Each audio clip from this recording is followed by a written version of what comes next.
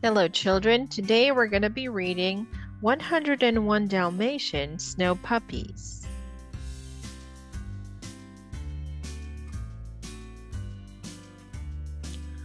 On the day before Christmas, the Dalmatian plantation was a busy place.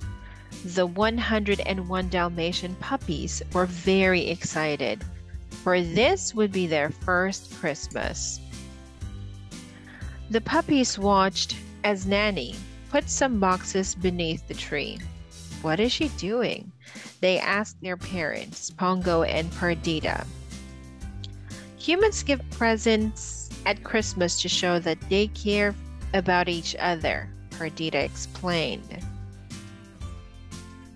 "Let's give our humans a present," Lucky said. "I know a great surprise," Rolly shouted. He fetched his best bone. "Humans don't chew bones," Lucky said. A little later, the puppies went for a walk.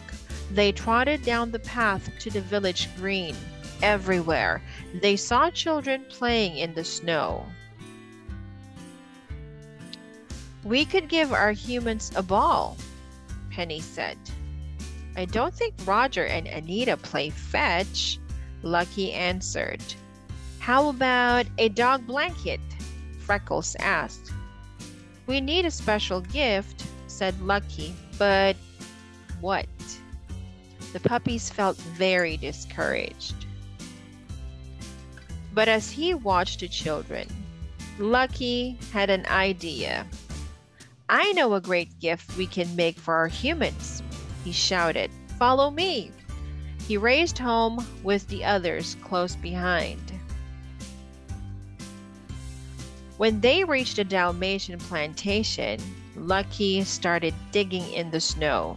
"Watch me and do what I do," he called to his brothers and sisters. The puppies watched as Lucky rolled a big pile of snow into a ball. "That looks like fun," they shouted. Soon snow was flying everywhere.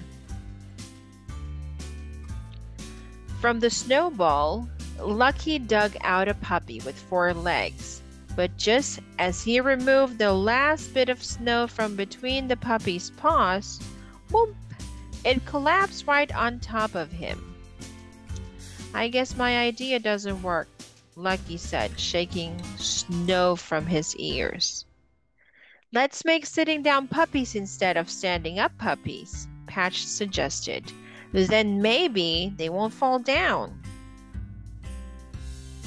So all afternoon, the little Dalmatians dug and rolled and scooped and scraped the snow into little snow puppy shapes. Freckles, Patch, and Penny found sticks for tails.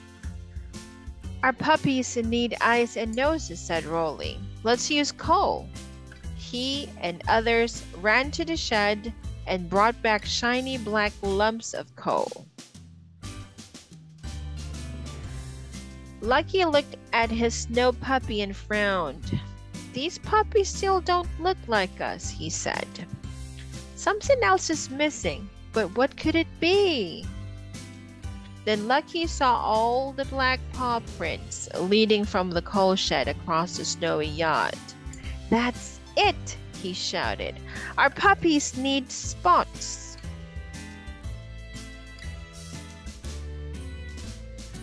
"Rub your paws in the coal dust," Lucky told the others. "Then you can put black spots on the snow puppies." Working busily, the Dalmatians covered their creations with black spots. Soon it was time to go inside. After dinner, Nanny read the puppies a story about Santa Claus and tucked them into bed. The puppies were so excited. They wiggled and giggled for a long time. At last they fell asleep. In their dreams, Santa Claus was looking at their snow puppies. "Ho, ho, ho! What a fine surprise!" they heard him say.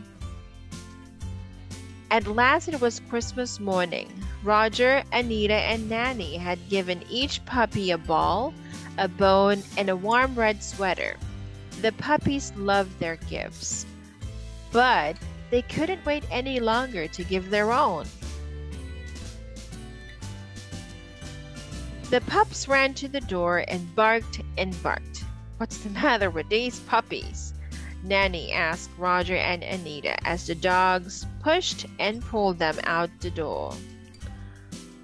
Finally, they were outside, and then, when they looked around, Roger and Anita and Nanny began to laugh and cheer. For there sat 101 beautiful snow puppies with stick tails, black coat eyes, and noses, and best of all, lots and lots of very black spots. "Oh, you clever puppies!" Roger and Anita exclaimed as the puppies proudly wagged their tails. Nanny laughed so hard she sat down in the snow. "Why, that's 101 best Christmas gifts I've ever had," she said, hugging as many puppies as she could hold, and everyone agreed that it was so. The end.